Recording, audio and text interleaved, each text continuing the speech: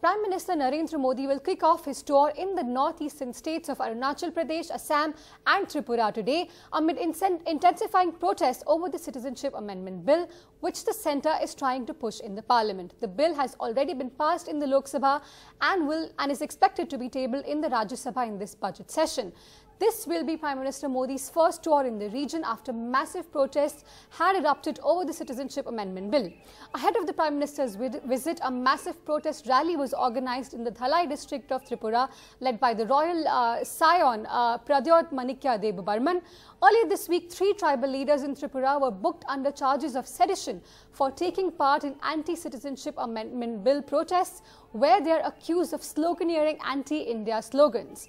Protests have intensified in Manipur as well, and an indefinite stir has been launched.